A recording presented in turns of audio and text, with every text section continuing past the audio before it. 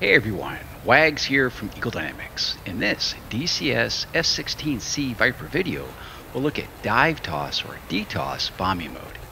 Now DTOS allows you to designate a ground location as a sensor point of interest or SPI through the HUD or the HMCS. And this designation can then be used for a CCRP attack using unguided and laser guided weapons.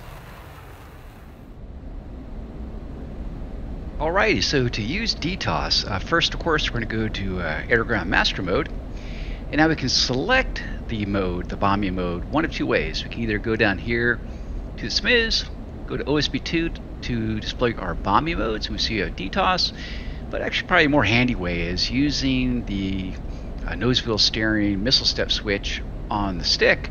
We can cycle our bombing modes. So right now you can see on the HUD we're CCIP, strafe, CCRP, and now DTOS.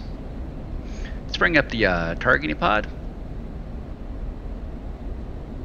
Change our soy to it. I'm going to go to FLIR and put the soy back on the HUD by going up on the DMS switch. Now you can see up on the HUD around our flight path vector is a box, and we can slew that box with the radar cursor control switch. Let's go ahead and bring the target area into the HUD, a little peek up ahead, and now using the slew switch we're going to move it down to that location, space stabilized, and about where we have it where we want to be. We'll go forward on the target management switch and we'll ground stabilize. And down here on the targeting pod, let's go ahead and make that our soy again, put it over the target area, a little refinement, and now we're just basically running a standard CCRP attack with an unguided weapon, in this case a couple Mark 82s.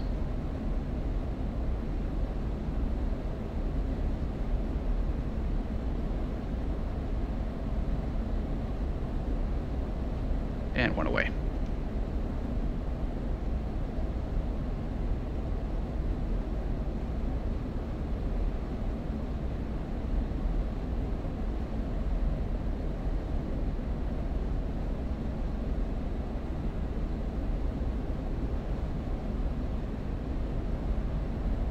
Okay, let's bring the sensor of interest back to the HUD by going up on the display management switch.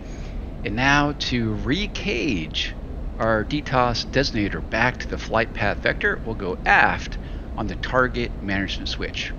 And we see it's back now. Now let's do it through the HMCS, or the helmet mounted queuing system. So we make sure that's on.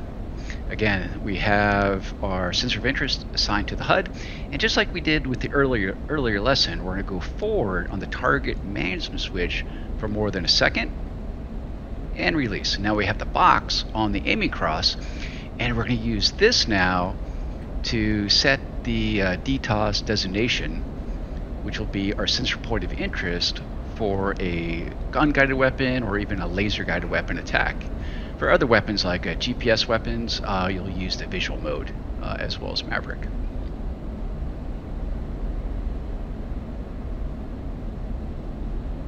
We'll pond over here and TMS forward short to ground stabilize. You can adjust a little bit. And again, now we're just going to do a standard CCRP attack on that area. Of course, as we get closer, if we wish, we can again go back to the missile step switch on the control stick, change our mode, say go to CCIP, which gives you a little bit higher accuracy, and bombs away.